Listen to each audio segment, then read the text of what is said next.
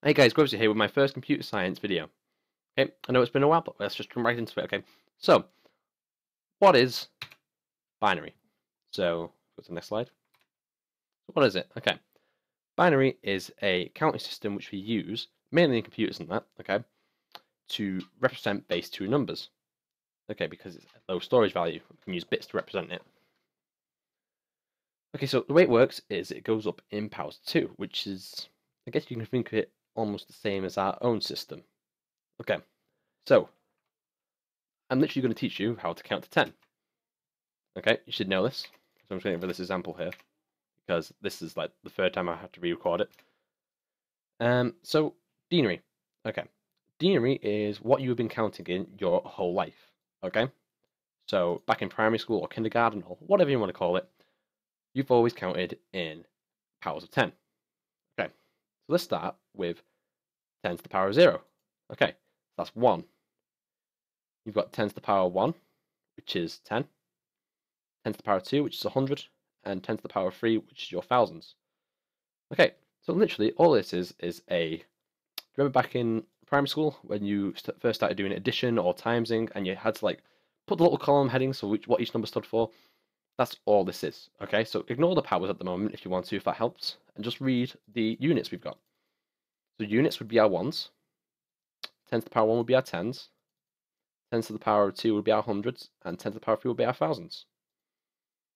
Okay, so in denary, we have got 10 characters we can use. 0, 1, 2, 3, 4, 5, 6, 7, 8, 9. So that's all we can use in denary because it's base 10. So that's 10 digits we can use. Or 10 characters, whatever you want to call them. Okay? So if we take the number 562 and we want to then put this into a denary counting system, this is already in denary, but I'm just going to show you how this works. Okay? So if we want the number 562, the reason it's going to make sense and be really simple is because it is simple and it does make sense because that's what you've been using your entire life. It's when we get to the counted in binary, it starts all fit together. But I thought it'd be best to show you an example you understand and find easy rather than throwing you into something that would look complex and then you just be like, and then from you have to explain how it would work in our system. So it's best to show you how it works before I show you binary. Okay, so we've got the number 562. We've got So the way this is going to work is we always start from the most significant bit. And in this case, when we've got our column headings read out, and because the number is less than 1000, I've started with the thousands column as my most significant bit. So 562 divided by 1000, so 10 to the power of 3, is 0.562. But obviously, since we're doing a number system, we're not going to start with decimals or anything like that. No. So what we do is we round down. So we have the number 0 in that column. Same with the hundreds, okay? Still 562. Can you divide by 100? Yes, you can. So 10 to the power of 2, when it's dividing 562, it goes into it 5 times, so it would be 5.62 times it would go into it. But we always round down, so we just have 5. Okay, so we've got the 5 there, so 562 divided by 100 would be 5.62, but we just want one digit, a whole number we want. So we've just got the number 5, and we've rounded down because we don't want more. We always want to make sure we don't overgo or overshoot what our target is. Okay, so now we've got rid of the 500. There's 500 in that column there. That 5 represents 500. So now we're left with just 62. So 62 divided by 10 would be 6.2. But we're just going to stick with 6 because we round down again. And then 2 divided by 1, which is obviously just 2.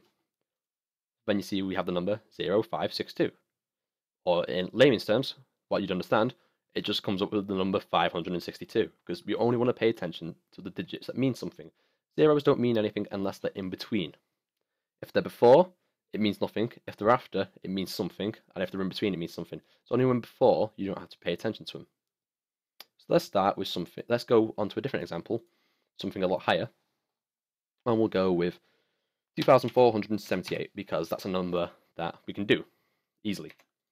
All numbers are easy once you start to learn the system. It's just a matter of understanding the fundamentals and then applying that mechanic. So what we want to do is we want to divide 2,478 by 1000, or 10 to the power of 3. So it goes into it 2.478 times. So we just round down, got the number 2. We're then left with 478. 478 divided by 100, 4.78 would give us, like I said, always round down. The number 4. So there's 4 hundredths. There's 7 tens. And then 8 divided by 1, just 8. Okay. So, really, really simple. Okay. Now we have to apply this into a real-world mechanic. So, made this really, really simple. 2 to the power of 0, 2 to the power of 1, to the power of 2, to the power of 3, to the power of 4, to the power of 5, to the power of 6, to the power of 7. The reason we're using 2 powers is because binary is a base 2 counting system. Denary is base 10. Binary is base 2. So that means we only have 2 characters to roll to use, which are 0 and 1. Obviously 0 means nothing unless it's in between. And 1 obviously means that we times. So like in here we did 8 times 1 plus 10 times 7 plus 10 times 2 plus 10 times 3. And that ends up giving us that answer, 2,478. So it's the same in here. Okay, so let's say we wanted to do the number, I don't know, let's say number 56. Okay, so I'm going to bring up a calculator to help you guys understand a bit more and also make my mathematics faster. Okay, so obviously here we want to do the number 56. We've got our 1's column, our 2's column, 4's column, 8 column, 16 column, 32, 64, and 128, because they're all the powers. So 2 to the power of 2 would be 4, 2 to the power of 3 would be 8, 2 to the power of 4 would be 16, 2 to the power of 5, 32, 2 to the power of 64, 2 to the power of 7, 128. The reason I've only got up to 128 is because that is 1 byte, and we'll get into that into a different tutorial. But for now, we're just going to be using something called an 8-bit system, or 1 byte, and we're just going to represent numbers in that. Okay. The only issue with using a 1 byte system is that the maximum value we can store in this is the number 255. I'll get around to why that is later. Okay, but let's first figure out how this works. Okay, so we've got number 56. Okay, so what we have is 2 to the power of 7 is 128. Can that go into 56? Don't think it can, so we have a 0. Can 64 go into 56? No, it can't, so we have 0. 32 can, though. So we type in the number 32. Not 32, sorry. We have the number 1, which means that we have 1 times 32. Okay. So what we need to do is do 56 minus 32 to leave us with minus 32, 24. Okay. So that's really, really good. Okay, so that means we have 1 in here because we've already used up a 32. Now, could 16 go into 24? Yes, it can. So what we do is we have 1 in here, and then we have 24 minus 16 leaves us with 8. So we have 24 minus 16, that equals 8. Okay, now can 8 go into 8? Of course it can, so we have 1. And now we're left with 0, so 8 minus, so let's do 8 minus 8 equals 0. So we don't need any more, so 4 can't go into 0, 2 can't go into 0, and 1 can't go into 0. So the number 56 represented in base 2 or binary would be 0, 0, 1, 1, 1, 0, 0, 0. Okay, let's do 2 more examples. Let's say I had the number, so I'm going to reset all of this. Let's say I have the number 48. Okay, so we do the same thing. So 128 can't go into 48, nope. 32, no. 64 can't. 32 can. So we put 1. Okay, 48 minus 32. 16. So 48 minus 62. Sorry, 62, 32 equals 16. Okay, can 16 go into? Yeah, it can. So we have 1. So we have 16 minus 16, that equals 0. So, remember for 0, can 8 go into it? No. 4, no. 2, no. 1, no. Okay. So, that would represent in an 8-bit binary. The number 48 would represent it as 0011 0000. Technically, we could just read it as 6 bits, which would be 110000. You always start reading your numbers from the most significant bit, because that's how we're used to. Okay, it also makes it a lot easier when you're doing addition, rather than have to go from right to left. Well, so I found anyway, it works. If you don't have a calculator, always go from left to right, sorry.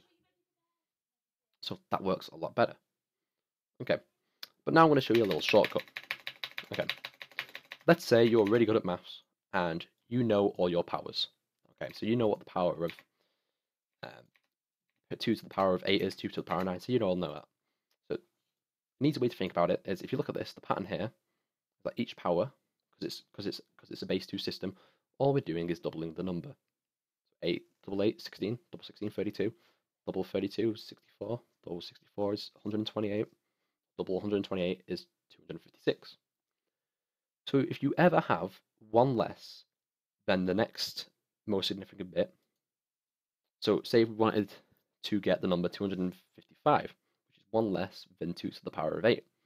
Literally, our answer would be 1, 1, 1, 1, 1, 1, 1, 1. We just look at this. So we can go 1 times 128 is 128, plus 1 times 64, 64, plus 32, plus 16, plus 8, plus 4, plus 2, plus 1. And so it gives us 255. It's really, really simple. And just to prove that's 1 less than 2 to the power of 8, we can just do 2 times 2. So 1, 2, 3, 4, 5, 6, 7, 8. 256 minus the 1, 255. So really, really simple when you get down to its fundamentals. Okay, that works for the rest of them. So say if we wanted to get the number, I don't know, 15 in binary, it would be 0, 0, 0. Okay, so it's 1 less than 16, so 1 less than 2 to the power of 4, because we want the number 15, would be 1, 1, 1, 1. So 8 plus 4 plus 2 plus 1.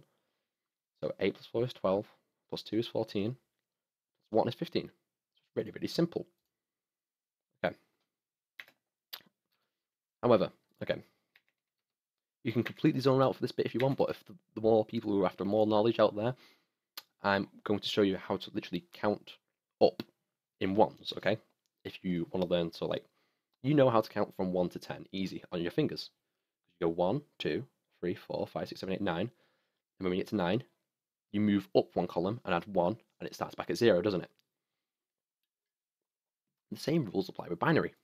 So if we want the number 1, yeah, start there, okay? But now we want the number 2, okay? But we can't have the number 2 in there because binary doesn't contain a 2. We're only allowed two types of units, and that's 1s and 2, 1s and 0s. So what we do is we shift up 1. Okay, so we shifted the 1 up. Say now we want the number 3. Okay, so we want the number 3. Okay, 1 up more is 4, so we can't have that. So what we do is we introduce a new 1 there. But now we want the number 4. Okay, so what they do, the 1 shifts up, and it goes, oh, we've already reached our value. 0, 0. But now we want the number 5. So we've already got 4 there, so the 1's there, we can't shift up to 8 because that's too much. We introduce a new 1. Once we introduce up to 6, the 1 shifts up 1 column, goes there. Now we want the number 7, a new 1's introduced. Now we really, really want the number 8. But we can't introduce a new one because there's no more least significant bit. The least significant bit, which is 1, or the 2 to the power of 0, is already taken up. So we start again. So we go 0, 0, and the most significant bit, which happens to be 2 to the power of 2, shifts up 1 to 8. And then the cycle repeats. So we have 1, it's introduced. That 1 goes back to 0. If we want the number 10, goes up to there. If we want the number 11, that 1 again shifts. So the number 12, sorry, Wait, doesn't go like that. Because it's there. That's too much. We introduce a new one. Then that 0 shifts up one if we want the number 12. So 1 gets there. And it goes back to 0. So on and so forth. Okay. So, some of you, the brighter amongst you, might be thinking, well, okay, this might be good and all of that, but why do we need it? Okay, what is it used in? Okay. Binary is used in stuff like basic electronics during logic gates, or primarily a lot in computers when we're trying to represent a piece of data. Because it is an easy number system to store for the computer, and it's easy for it to calculate. So, in computers, it's literally used in everything. It's used to represent text on the screen using something like Unicode or ACII, which we'll get into in a different episode. That's a type of thing that's used to represent symbols and characters. But that's for like other like bitmaps. Okay, another example of a bitmap would be something like an image, or even just representing numbers. Okay, so as you can see, it's really, really important that we know how binary works if we want to get down to the fundamentals of computers, and if we especially want to know the inner workings of a processor and how to design computer programs and other stuff. Okay. But you've also got to understand that I may have taught you this, but we didn't know how to represent a negative number. So next time we'll be looking at how to represent negative numbers, such as using the methods such as 2's complement and sign of magnitude. Okay, but that's for another time. So I've been Grosy. I hope you found the tutorial useful. Thanks for watching. I'll see you guys in the next one. Bye.